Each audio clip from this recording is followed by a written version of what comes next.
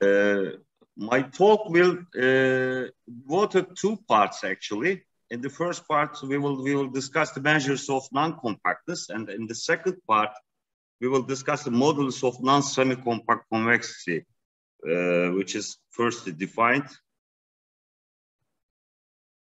In this talk, in the first part, we developed the cornerstone theorem given by the factors and Hep.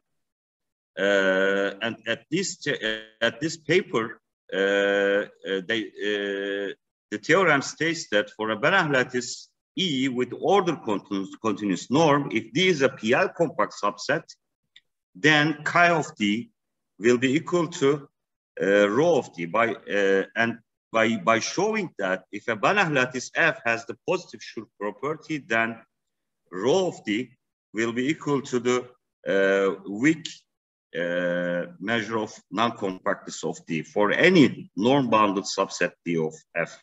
Here, chi, rho, and W are the Hausdorff measure of non-compactness, the measure of non-semicompactness, which is introduced in the paper above, and the measure of weak non-compactness.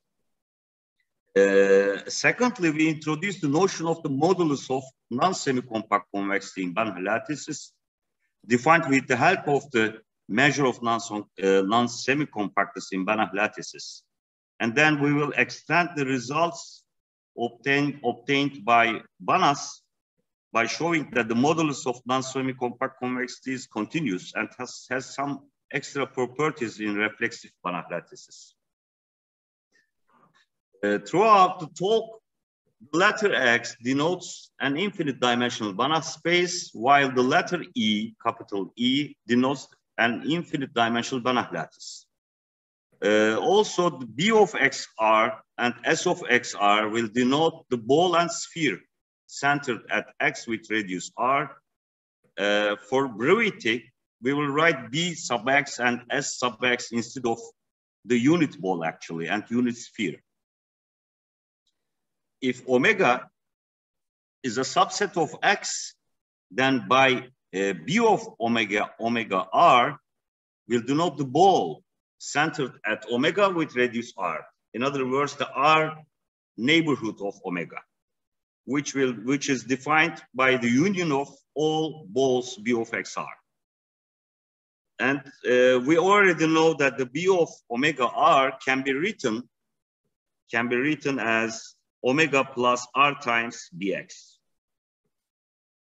The closure of the norm closure, the weak closure, the convex hull, and the distance from a point to the set will be denoted as usual. And finally, we shall denote the measure of non-compactness as, for brevity, M and C. In this section, we refer to the following two books for details and proofs about measure of non-compactness. The first one is Russian group, Akhmerov, Kamensky, etc. And the second book is Banach and Goebbels' book, Measure of Non-Compactness in Banach Spaces. Now, let me start first the Kuratowski measure of non-compactness. It is actually the smallest diameter actually that allows to cover omega with finite number of sets of diameter smaller than delta. In other words, we can re-express the Kuratowski measure of non-compactness as infimum of delta, where the omega is written finite union of the sets at which the sets has diameter less than delta. The diameter is defined usual actually as usual. Sorry.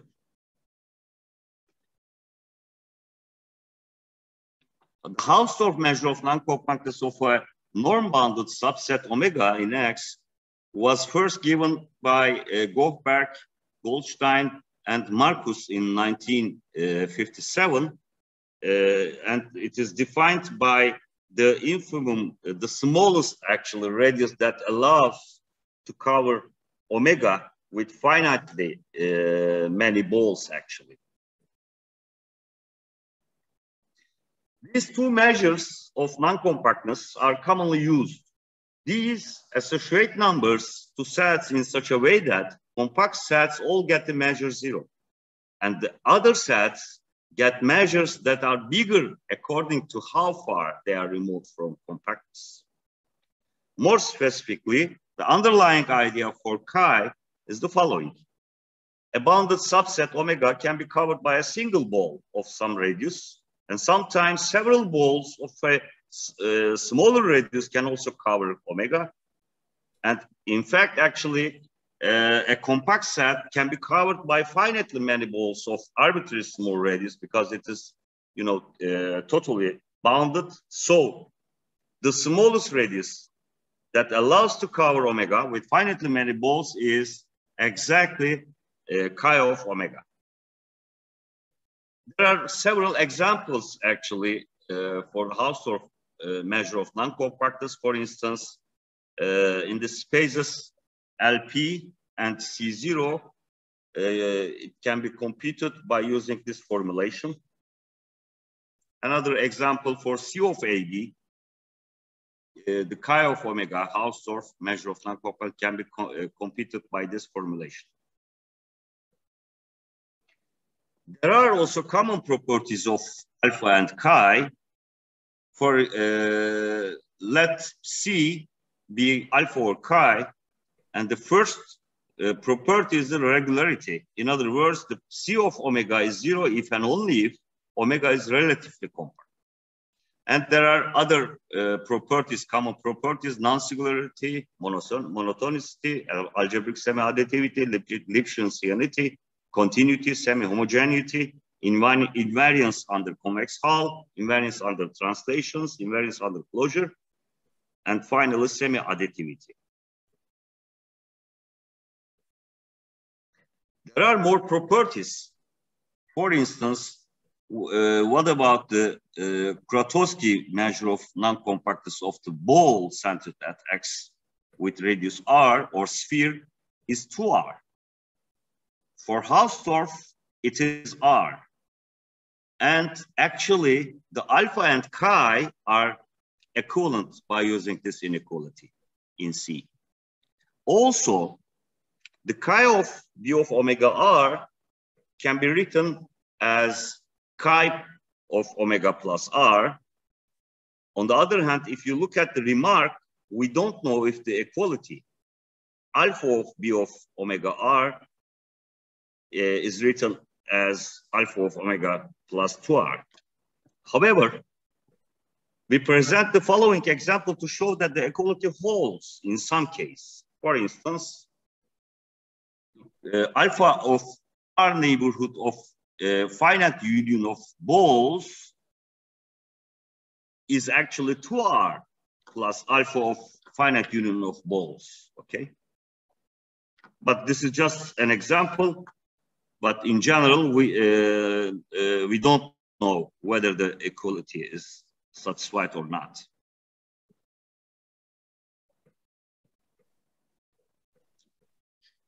Another kind of measure of non-compactness is the measure of weak non-compactness, which is defined by de Blacy in 1977 as follows, actually. The smallest radius that allows to cover omega with a ball centered at a weakly compact set. This is interesting. Actually, the measure of weak compactness is that, again, measure of non-compactness in the sense of the general definition provided X is endowed with a weak topology.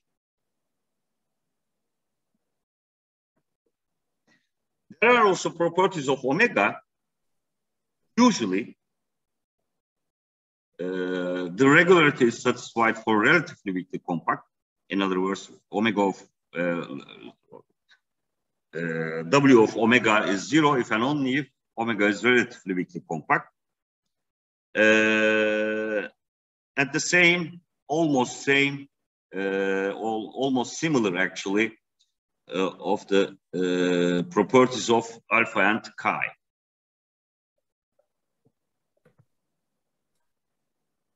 De Blasi proved in that paper that if X is reflexive, then W of Bx unit ball is 0. If it is not reflexive, then the weak measure of non-compactness of the unit ball is 1. And there is this inequality is actually omega is less than or equal to chi, and it is also less than equal to alpha. For weak measure of weak non-compactness, we have this equality. This is important. Omega. It is also proved by the Blasi that omega of W of omega plus R times Bx is equal to W of omega plus R times WBx. Actually, we have two situations for WBx. It is 1 or 0, just depending on the reflexivity or not. What about the measure of non-semicompactness? It is directly related to the theory of Banach lattices, actually. So we may suggest the following 4 books for details and proofs in this section on Banach lattice. This is the first book is the very important book for our theory, positive operators. Another book, Luxemburg and Zahnen's book, Real Spaces 1, Meyer Nieberg's book, Banach lattices, and Zahnen's book, Real Spaces 2, actually, in this sequence. Please allow me to introduce some preliminaries for Banach lattice theory. A non-empty set M with a relation less than or equal to is said to be an order set if satisfies the 3 conditions. We know actually if A is a subset of order set, then the element X from M is called an upper bound of A if Y is less than or equal to X for all Y from A. And analogous for lower bound, of course. And we call a set is as bounded from order bounded if the set A is bounded from above and from below. And M is said to be order complete or sigma order complete if every non-empty subset, respectively sequence, or sigma means sequence, of M, which is bounded from above, has a supremum. Let xy is in M with x less than or equal to y. The order interval between x and y is denoted by consist of the element z, where the z is between x and y. And a subset A is order bounded if and only if it is contained in some order interval. A real vector space E, which is ordered by some order relation, is called a vector lattice. Sometimes they say Real space. If any xy have at least have a supremum and infimum and satisfy the following 2 conditions. First, if x less than or equal to y, then x plus z is less than or equal to y plus z.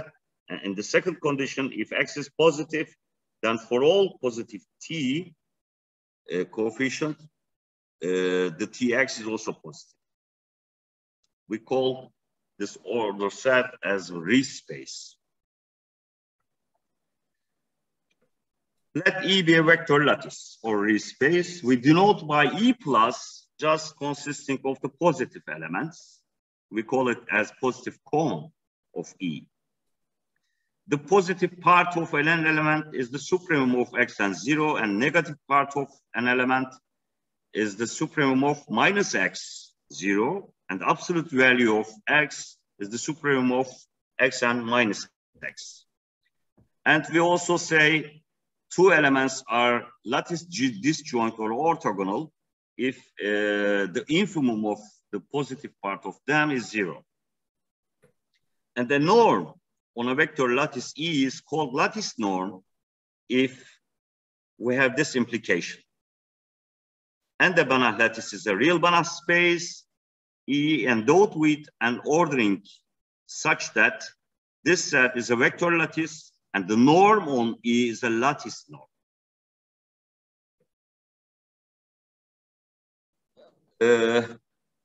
Net in a vector lattice set to be decreasing whenever alpha greater than beta implies x alpha less than or equal to x beta, and analogous for increasing. The norm of a Banach lattice E is called order continuous if every monotone order bounded sequence is convergent. And we denote the order continuous norm as order OCN. For instance, a Banach lattice E has order continuous norm if and only if every order interval of E is weakly compact. Every reflexive Banach lattice has order continuous norm. For instance, the capital LP has order continuous norm if and only if P is finite. So we can say that the capital L infinity has no order continuous norm. The Banach space dual E prime of a Banach lattice E is a Banach lattice with respect to the ordering defined by F positive if and only if F of X is positive for all positive X.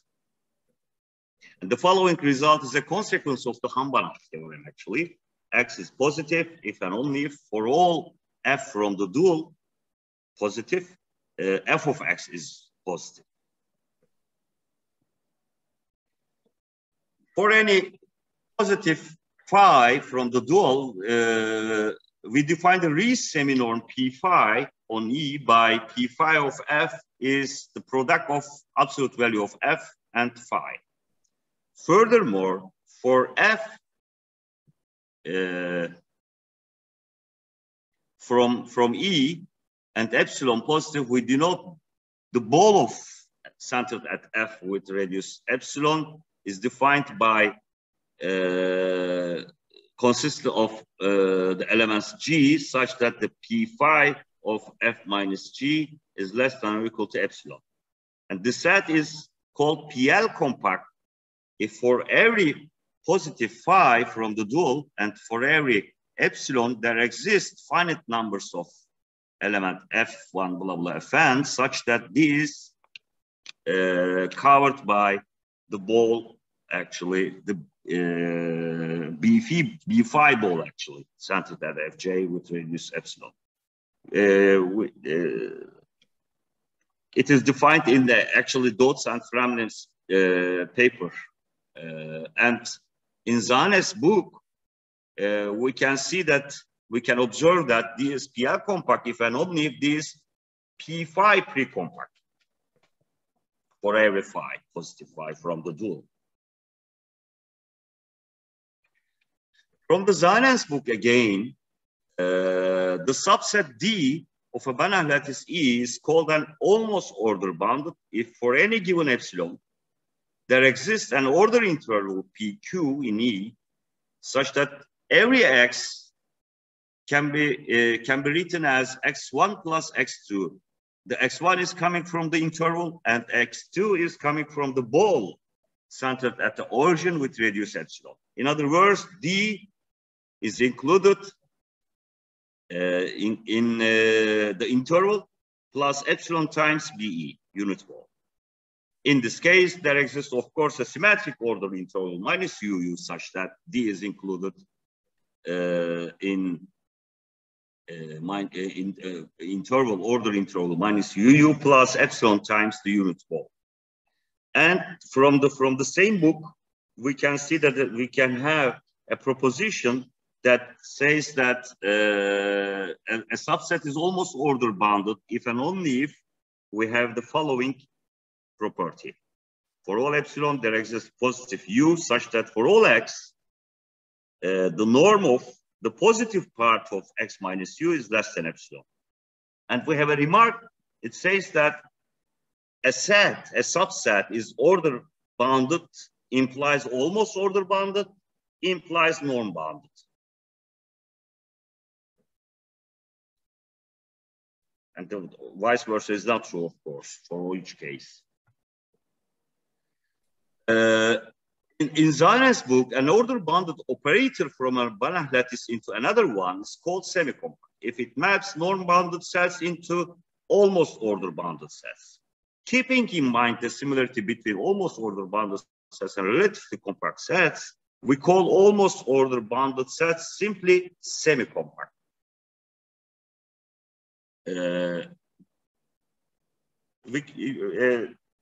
You can see the description from the paper of Schaap and Wolf, actually. Now we are ready to give the results of the Pachter and Schaap's result. And firstly, they defined in 1988 the measure of non-semicompactness of a norm-bounded set D as follows: the influence of delta such that there exists positive epsilon, such that the positive part of in the norm, positive part of absolute value of x minus u is less than or equal to delta for all x. But from the preceding proposition, from this proposition,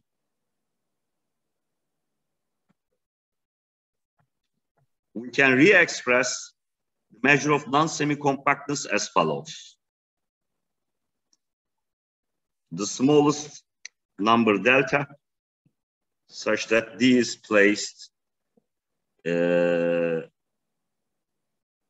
in the order interval plus delta times unit ball.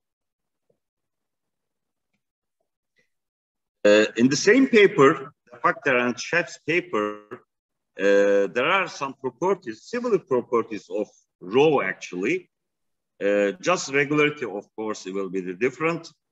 The rho of D is 0 if and only if D is semicompact. And there are also properties: algebraic semi-additivity, semi-homogeneity, monotonicity, invariance under closure. And this is important: rho of D is less than or equal to chi of D. We note that if in the same paper they explain, if rho of B unit ball is less than 1, then the rho of B unit ball is 0. I skip the details. So we have the situation: rho of the unit ball is either 0 or 1. And they proved a very important theorem that if D, the subset D, is PL compact, where the Banach lattice having order continuous norm, then they prove that the equality chi of D is equal to rho of D.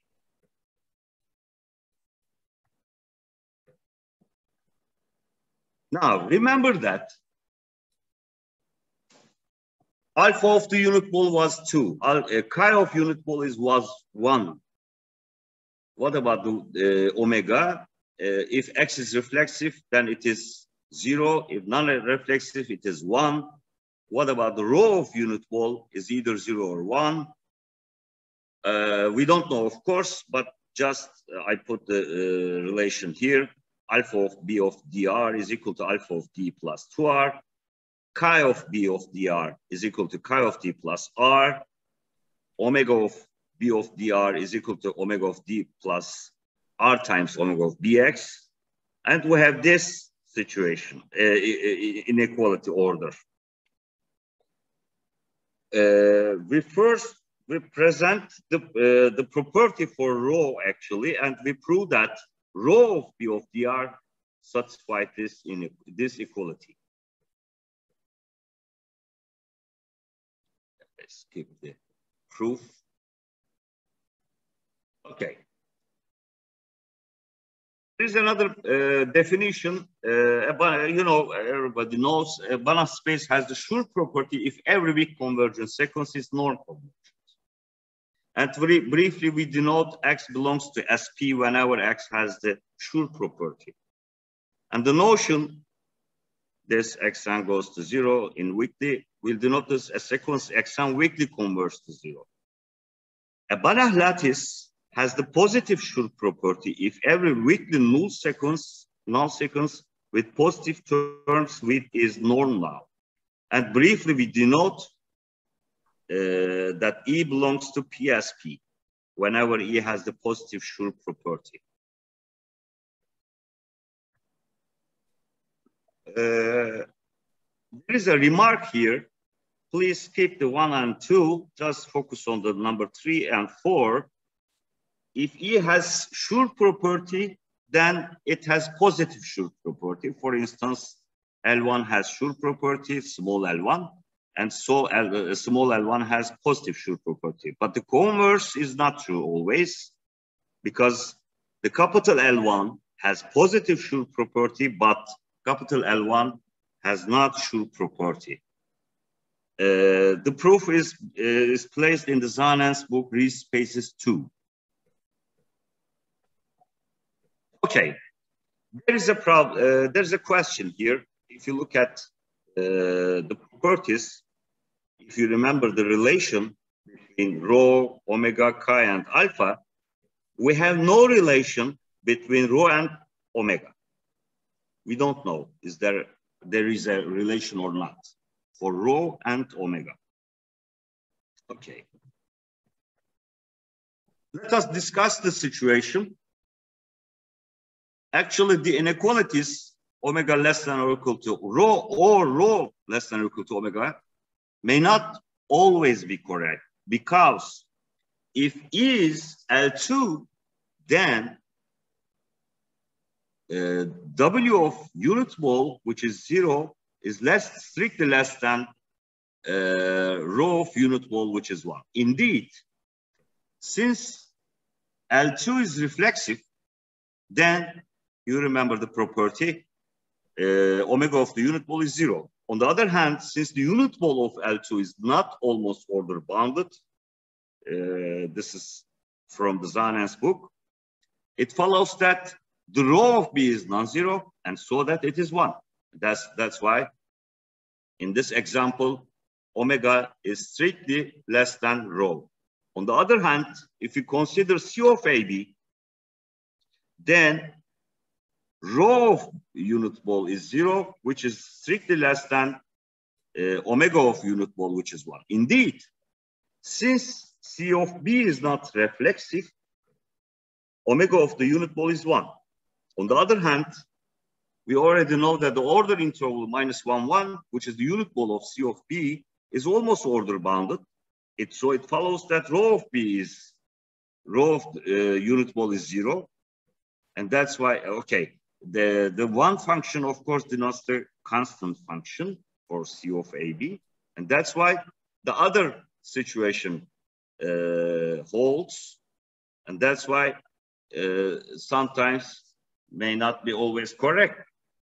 But there can be an equality, actually. For instance, for E equals to L1, small L1. Indeed, since L1 is not reflexive, then omega of the unit mole is 1.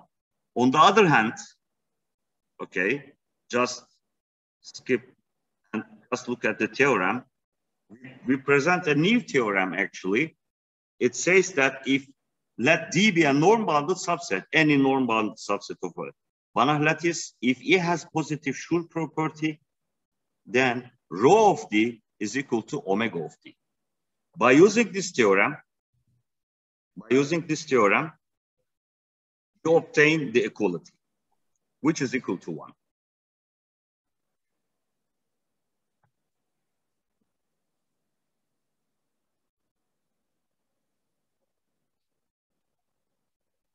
Okay.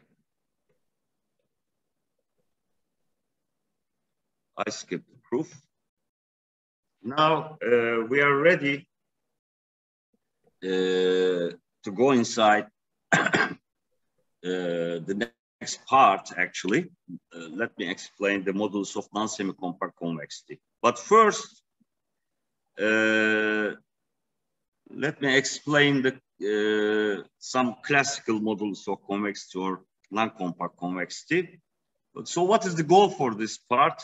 The classical modulus of convexity introduced in Clarkson's paper in 1936 to define uniformly convex spaces is at the origin of a great number of moduli defined since then Alonso and Ulan's conference paper in 1988. Indeed, there are a lot of quantitative descriptions of geometrical properties of Banach spaces. The most common way for creating these descriptions is to define a real function, a modulus, depending on the Banach space under consideration. And from this, a suitable constant or coefficient closely related with this function. The moduli and or the constants are attempts in order to get a better understanding about the fact, the shape of the unit ball of a space. One might well ask, are there too many moduli for these purposes? Yes, maybe. In this part, this is because many of these moduli involve very difficult computations and often there are intricate links between them.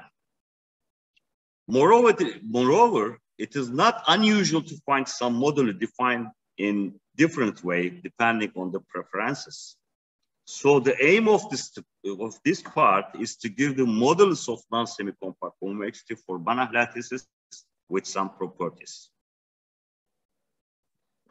Okay, let us remember the classical modulus of convexity given by Clarkson in 1936 as follows. This is the function delta x from the closed interval 0 to 0, 1, which is given by delta x of epsilon, which is the infimum of 1 minus norm of x plus y over 2, such that the xy is from the unit ball, but they are different. The characteristic or coefficient of convexity, which is defined by Göbel in 1970, that epsilon 0x is the supremum of epsilon, where the modulus of convexity is 0. And in Göbel's paper, he defined the uniformly convexity if the characteristic is 0. In other words, can be explained in this way. For all epsilon, there exists delta such that for all xy from the unit ball, if x plus in norm x plus y over 2 is less than 1 minus delta, implies norm of x minus y is greater than or equal to epsilon. This is the Clarkson's definition, modulus of convexity. But in the paper of Göbel and Seklowski in 1984, the modulus of non-compact convexity of x with respect to the Kuratowski is defined as a function delta alpha from 0 to 0, 1, defined by the infimum of 1 minus distance of 0a, such that the A is the convex set in the unit ball and the Kuratowski of A is greater than or equal to epsilon. It measures the rodentity of the unit ball in similar way as the classical Clarkson's modulus of convexity, but it neglects to notice flat compact spots lying close to the unit sphere. In this paper, they prove that delta alpha is non-decreasing for any x, any space actually. The modulus of convexity is less than or equal to the modulus of non-compact convexity with respect to alpha. And the coefficient of non-compact convexity is defined as the epsilon alpha, defined as the supremum of epsilon, where the modulus of non-compact convexity is 0. And in that paper, they called a set a space as delta alpha uniformly convex if the coefficient is 0. And they put the relation between epsilon alpha and epsilon 0 as follows.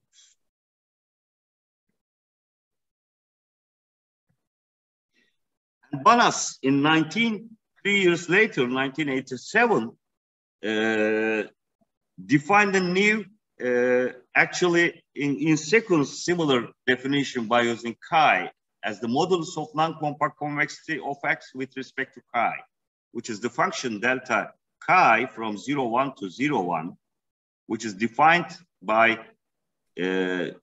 exactly the similar way, actually. Just replace alpha with chi.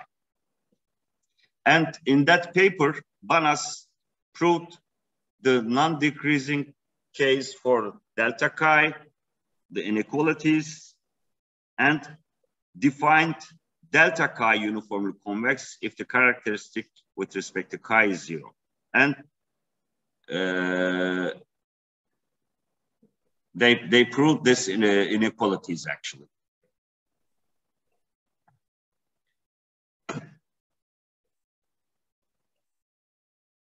We define the modulus of non-semicompact convexity of E, the Banach lattice, with respect to rho, measure of non-semicompactness, as follows.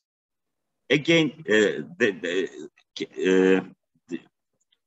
definitely, we put the same expression for delta chi just by replacing chi with rho, actually.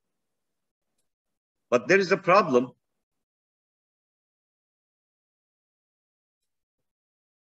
Okay, the same, we have the same actual properties. Delta rho is non-decreasing. For any x, we have delta x less than or equal to delta alpha, less than or equal to delta chi, which is less than or equal to delta rho for all epsilon from 0,1, because we have this relations. And the coefficient of non-semicompact convexity is defined as epsilon rho, which is the supremum of epsilon, where the modulus of non-semicompact convexity is 0. And we call a Banach lattice as delta rho uniformly convex if epsilon rho is 0. The coefficient is 0. And we have these relations. We prove that the function delta rho is continuous. This is important. And in the proof of the theorem, we use actually this important proposition.